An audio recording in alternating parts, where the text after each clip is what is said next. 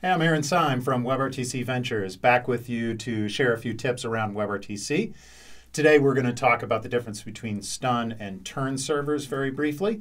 So these are two types of servers that you hear about when you're building a WebRTC application yourself directly against a standard that help you to establish the connection. So let's talk about those. So when we talk about WebRTC, we're talking about a peer-to-peer connection between two browsers in its simplest form. There are more complicated scenarios we would use WebRTC in, but for now we're just going to stay focused on that relatively simple scenario. Two browsers connected with a peer-to-peer connection between them for exchange of the video, audio, and data. And to do that, you have to establish that connection, you have to have a signaling server that you set up that does some handshaking that helps connect those two parties together before they can have the peer-to-peer conversation. And this is where stun and turn come in. They're part of that signaling process. In a separate video, we'll talk more about signaling in general, but for today, I just want to talk about the difference between stun and turn as portions of that. And so stun is what you're going to do most of the time. And what the stun server does is basically for each browser, for each party in that WebRTC connection, the stun server will help you know what is the IP address to connect to them, right? Because if we're going to have a peer-to-peer connection directly between two parties, then we have to have a unique identifier for each of those parties in order to establish the connection. That's the IP address. And in the vast majority of your WebRTC calls, a stun server is going to be able to identify what is the unique IP address for each of those individual users and use that to establish the peer-to-peer connection. But sometimes the stun server can't do that. And that's where a turn server comes in. So turn is basically your backup to stun. And it's for using relaying of the connection. So it's traversal using relays around the network address. So when you can't get the true IP address, the unique IP address for one of those parties, then you use a turn server to relay that information between the two parties. So let's take a quick look at how that works. So this comes into play when, typically it's because there's a firewall in between the two parties. So one of the participants in the call is on a network protected by a firewall that's not allowing them to expose a direct IP address to their machine. And so what happens is we go to the stun server, we don't get an IP address that we can use for that user, and so our signaling then goes to its backup to the turn server.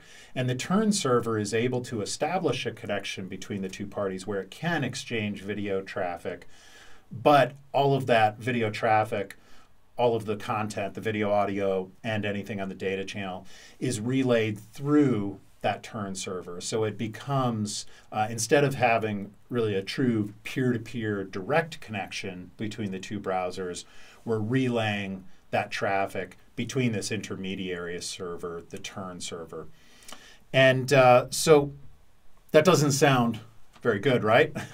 That's not ideal in what we want in our WebRTC connection. And so is turn a bad thing? Yeah, it kind of is. I mean, it's the alternative. If you can't get the unique IP address from the stun server, then the alternative is that you just can't connect, right? So turn is better than nothing because turn still allows us to connect that call, and the vast majority of the time you will be able to then connect once you're using the turn server.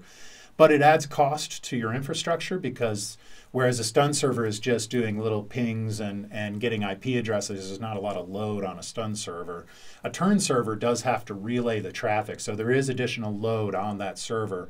So it's going to add cost to your infrastructure because the more often you have to use the turn server and the more traffic you're sending to it, the bigger turn server or farm of servers that you need for that.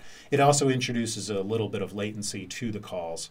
So you want to have use turn as little as possible. And one way around having to worry about this at all is if you're using one of the commercial WebRTC platforms. So you're using something like a Vonage or a Twilio for your WebRTC media server instead of writing all the WebRTC code yourself, then basically they're handling all of this for you. But obviously that's a commercial service, so it comes at a price. So it's it's simply about a trade-off between cost and the peer-to-peer connection, but having a turn server is better than nothing. So that's the basic role of a stun and turn server. If you want to learn more, we'll put a few links below this video where you can check it out. First thing you probably want to check out if you are setting up the WebRTC infrastructure yourself is you will need a turn server. CodeTurn is the most popular open source alternative, so you can get that for free and then install it on your own infrastructure to configure that. And then we've got some other links here of some other great articles to check out to learn a little bit more about how stun and turn work. So thanks again for joining us today. If you would like to learn more about WebRTC, or if you're looking for a team to help you build your custom WebRTC application, check us out at WebRTC.ventures. You can also follow us on Twitter at WebRTC.ventures. We'd love to help you build your custom WebRTC application. So just contact us there, and we'll be posting more videos here soon about WebRTC tips around coding, architecture, and use cases. So follow us on YouTube. Thanks a lot, and let's make it live.